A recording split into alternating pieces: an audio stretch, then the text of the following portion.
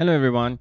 In this video, we're going to learn how to draft a cash flow forecast or a cash flow statement when some information is given to us in terms of how the cash was going in and out of a business within a certain period.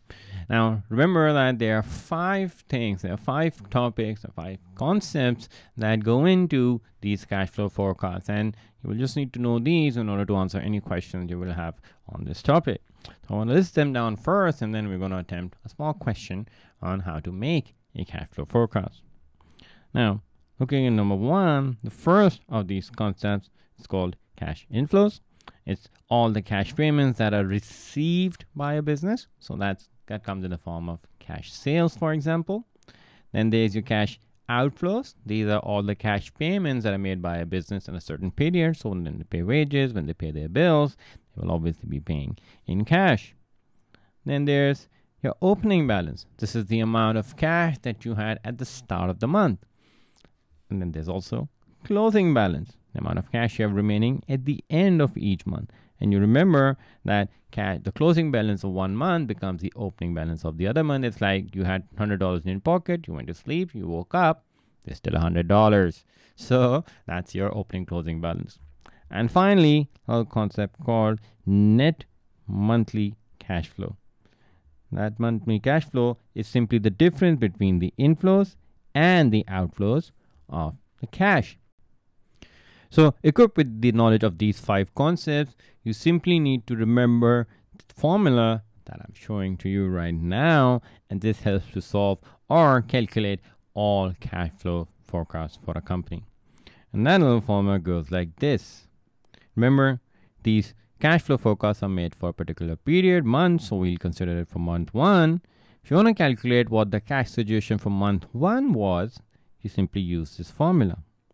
Opening balance plus cash inflows minus cash outflows will equal to your closing balance. And as we've learned, the closing balance of 1 month then becomes the opening balance of the next month. So we see that the green line here indicates that whatever this figure is, if this is 20, then for month 2, the opening balance becomes 20. And then the same formula repeats itself. Plus inflows minus outflows equals closing balance. And yes, you've guessed it, closing balance of month 2 will become the opening balance of month 3. Remember this. This is your save. This will save you every time you're stuck with cash flow. Now, let's attempt a question using this formula.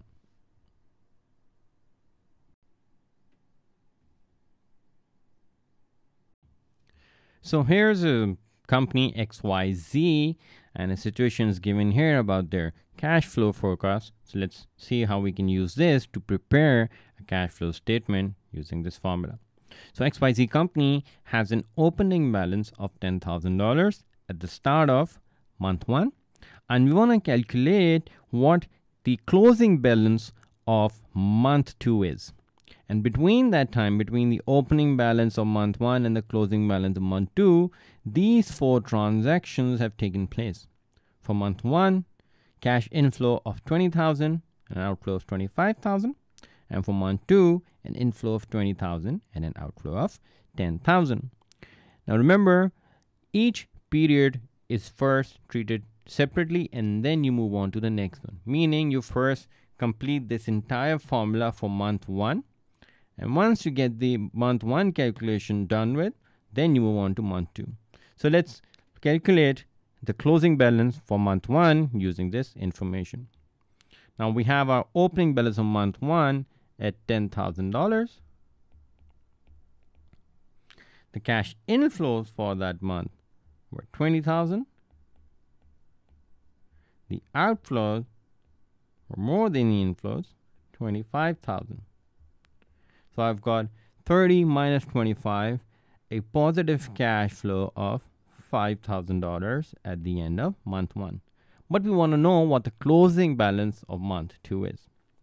And as you know, that closing balance of month 1 will become the opening balance of month 2. Since we ended month 1 with 5,000, we will begin month 2 with 5,000 as well. So the opening balance of month 2 then becomes 5,000. Then we simply go with the figures in month 2. There's a positive cash flow of 20,000 again, negative of 10,000, which tells me that this company has a positive cash position of 15,000 at the end of month 2. 25 minus 10, 15,000 cash.